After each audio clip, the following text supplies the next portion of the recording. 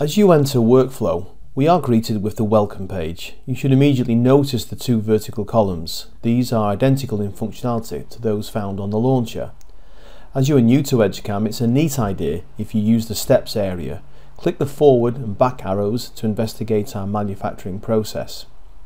Moving further up, we see the new milling and the new turning icons. These will start workflow in either XY for milling or ZX for turning. We're about to load a solid model into Workflow.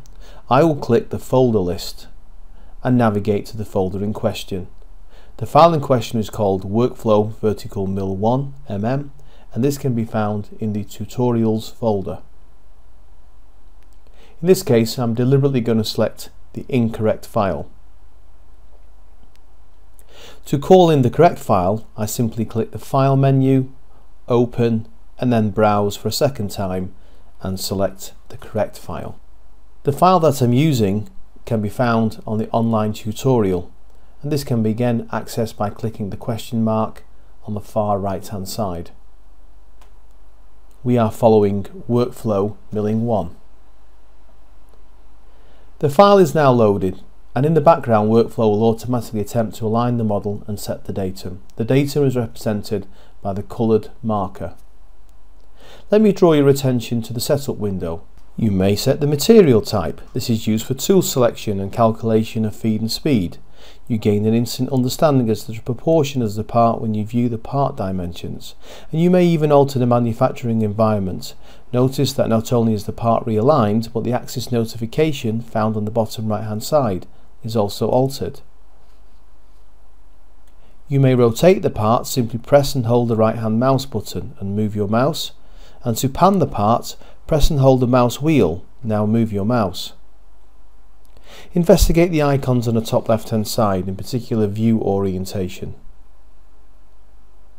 Select a different view, maybe go to isometric. You may also render the part. Let's now concentrate on the other side of the component setup window. This concerns itself with datum and position. Currently identified on the screen is our absolute datum, X0, Y0, Z0.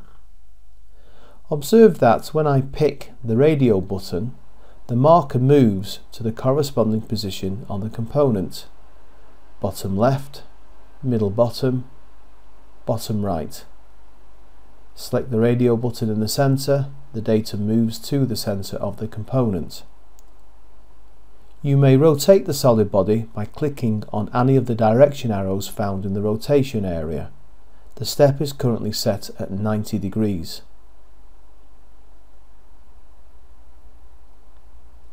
You may even move the part using the position arrows.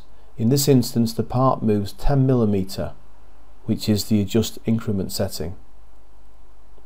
You will notice the model will highlight as you float the mouse over its face. You press V on the keyboard, the feedback will extend, enabling you to verify the information on the solid model. With our datum on the bottom left hand corner, we can now move on to our next stage.